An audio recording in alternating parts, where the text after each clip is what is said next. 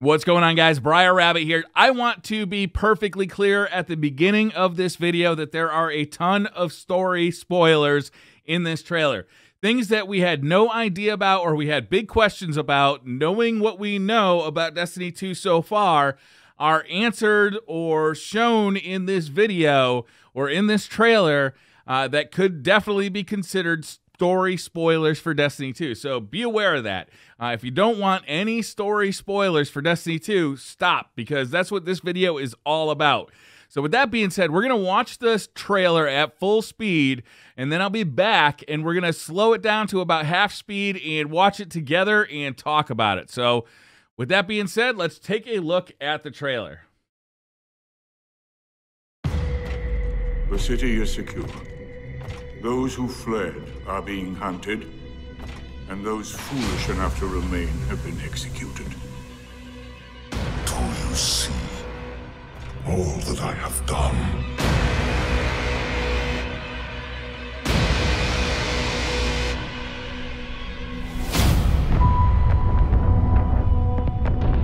The war's over, and we've lost.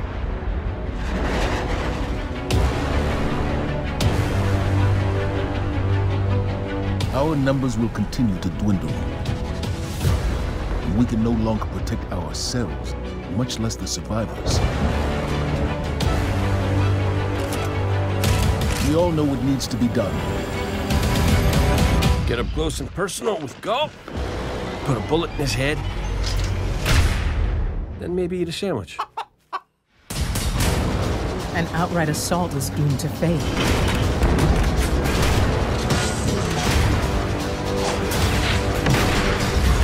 There will be no coming back.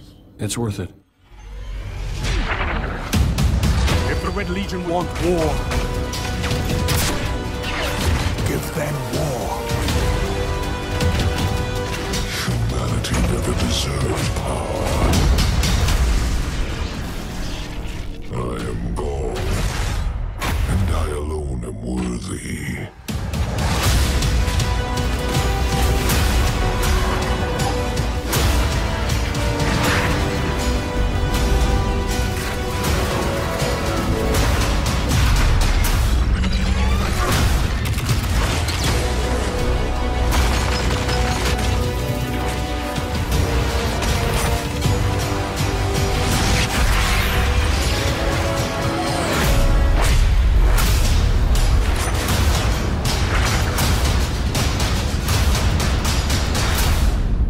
This is great. Anyone want a hug? No hugs.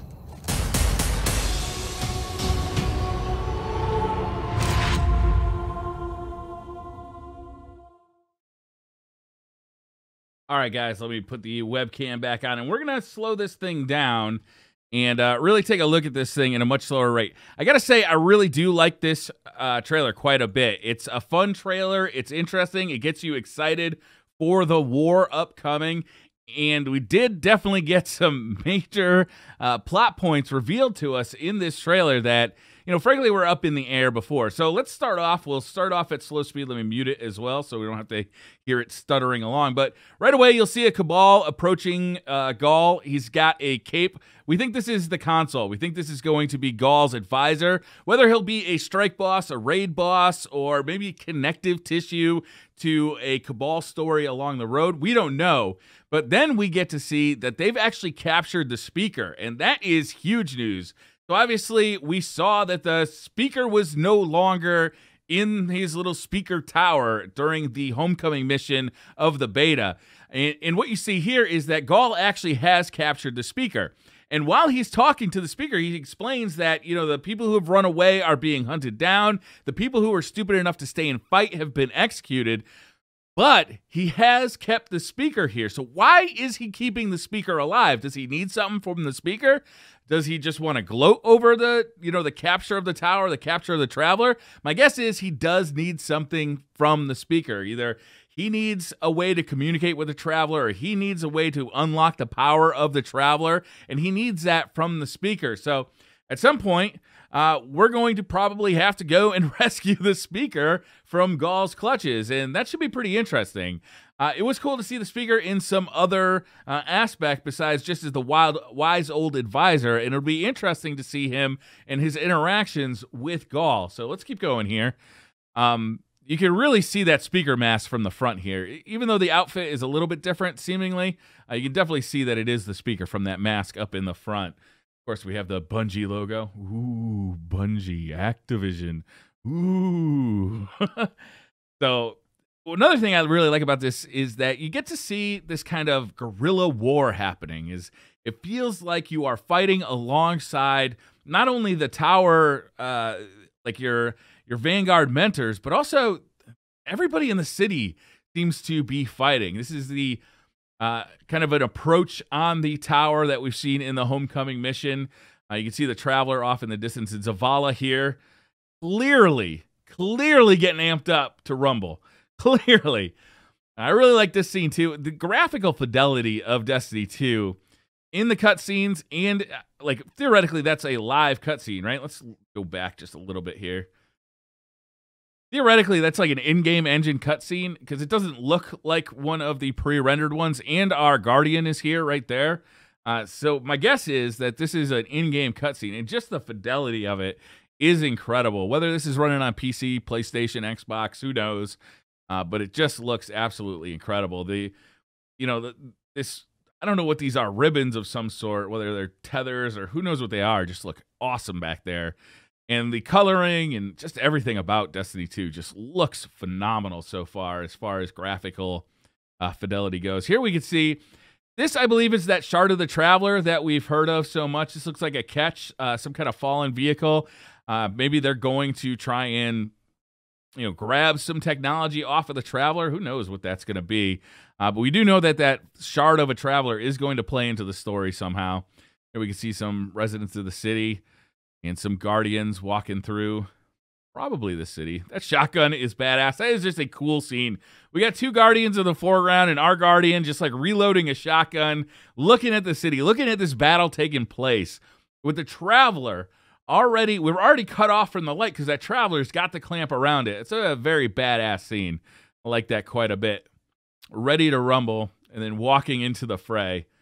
That's very cool stuff. We can see some of the armor there. We see this Warlock armor. This is a Warlock armor that I've never seen before. It looks very cool with this kind of very, I don't know, primitive-looking metallic structure on it. We can see the Dead Orbit shoulder piece with the netting across it. We have seen this Titan breastplate before. I believe we've seen that armor as well. The Hunter's helmet looks pretty cool there as well. Keep it going here.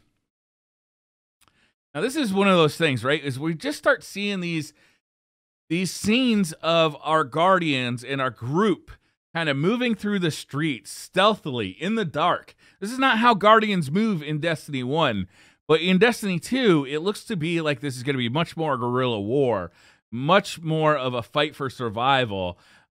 We're not necessarily the most powerful force on Earth anymore, and that's very interesting. Here we can see that we've got some Guardians here. We're here with Cade 6. This is probably Hawthorne over here. We've also got some normal people. These are not Guardians. They're not in full armor. They look like just residents of the last city with weapons, and they've taken up arms. They are not, they're not content with just having the Guardians do the fighting for them. Residents of the city are here as well. Here we see Hawthorne in the bag that you can pre-order if you'd like. And she's just kind of peeking around this corner with a sniper rifle. Again, just has a very guerrilla warfare-like feel to it. Whether or not they can actually keep that going from the cutscene to the actual gameplay, I don't know. They've done it before. Halo 2 had quite a bit of spots where you had to sneak around with your sniper rifle because you were greatly outnumbered and you had a group of people sneaking around. You're sniping them off and trying to hit them by surprise before they were alerted to your presence. The Halo series did a good job of that kind of stuff, especially in the beginning. So maybe in Destiny 2, we'll get more of a feel for being part of a team, being part of a unit, and not necessarily being the most powerful force. Here we can see the Cabal coming at us. Zavala leading the force against the Cabal. Again, just very badass looking. And again, we can see residents, like normal humans, taking up arms, not just allowing the Guardians to fight their battles for them. I find to be very interesting. This is a cool-ass scene. Zavala just goes ham on this guy. There's a bit of a cut here. You see that he gets the barrel of whatever weapon that is up against the Cabal's head and then kicks it. I don't know if that thing shot in the process there. Here you see some Sparrow racing. Very cool. Not Sparrow racing, but racing along on their Sparrows toward danger. Very cool indeed. And you can see Ikora Rey actually shooting a shotgun from her Sparrow. Whether this just happens in a cutscene, probably, right? We're probably not going to be able to fire our weapons from our Sparrows. If we could, though, that would be a lot of fun, running over a Cabal with our Sparrow, or Ikora is. Very cool indeed. We get some more dialogue with our mentors. And another shot of Sparrows, this time racing across a bridge. Now,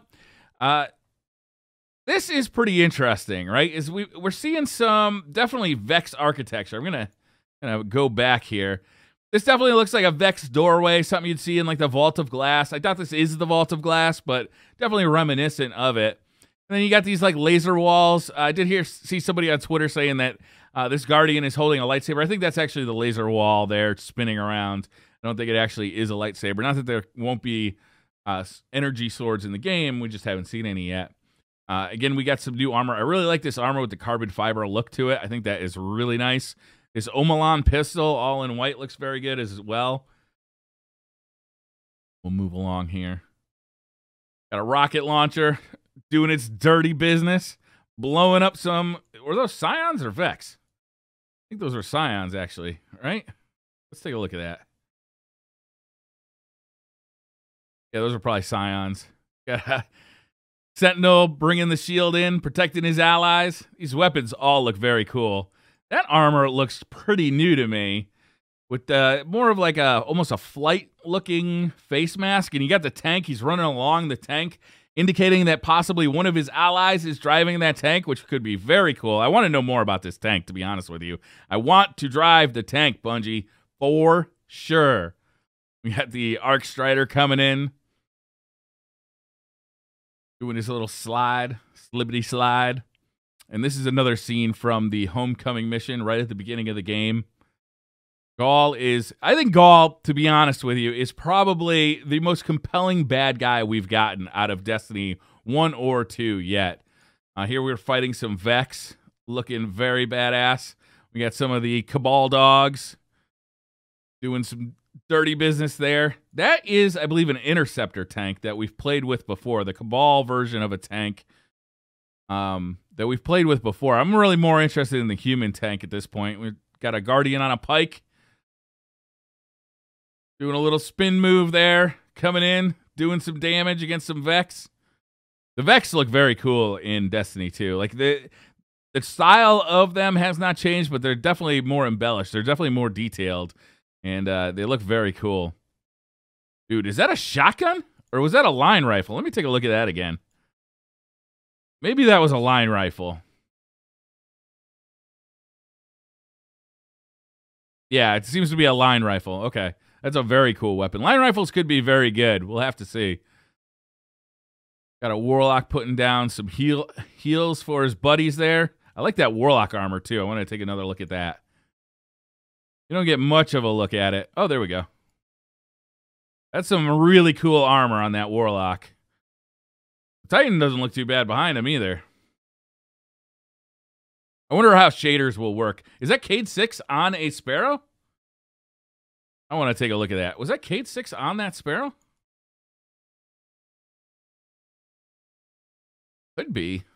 Take one more time on this thing.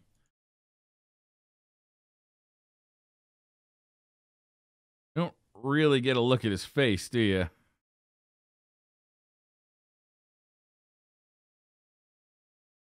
That could be him. I'm not sure, though. I wouldn't want to say for sure it's him. Reminiscent, for sure. And Cade 6 doing damage with that golden gun once again. In another cutscene. All in all, I gotta say, this scene is amazing right here. You just get a sense of scale of how big this Vex boss is. It looks like just an enormous hobgoblin, right? Just an enormous hobgoblin. And you got these two puny little guardians going up against him. It's just, the sense of scale here, I think, is fantastic. And it really amps me up to get in there. You know, it's a very exciting portion of the trailer. I mean, the thing is gigantic. You don't often get this sense of scale where you actually get to see how big your guardian is compared to how big the boss he's fighting is. Usually, you're pretty far away from these guys doing damage from a distance. That is absolutely enormous. Absolutely enormous. And then we got Cade making a funny at the very end. So all in all, I gotta say it's a really interesting trailer. And I find that while it is a little spoilery, there's more information given to the story than I possibly would have liked. It did get me more excited to play Destiny 2, and that is the function of a trailer, right? A trailer is marketing material, and it performed its function well. After watching this trailer, I was more excited to play the PvE portion of Destiny 2 because this story looks intense. I want to know, what is the console's relationship with Gaul? I want to know, what are they doing to the speaker, and why have they captured him instead of just killing him? That's really interesting to me. This is going to be a lot of fun. I really can't wait. Of course, here they are, the PC beta coming on, or I'm sorry, the PC version of Destiny 2 coming on October 24th. So advertising that a little bit. And then, of course, the main release of the game on consoles is September 6th. Right around the corner at this point. Just absolutely, we're days away. We're less than 2 weeks away, or we're exactly 2 weeks away, I think, actually. 2 weeks. 2 weeks. And then we'll be playing Destiny 2. That is insane.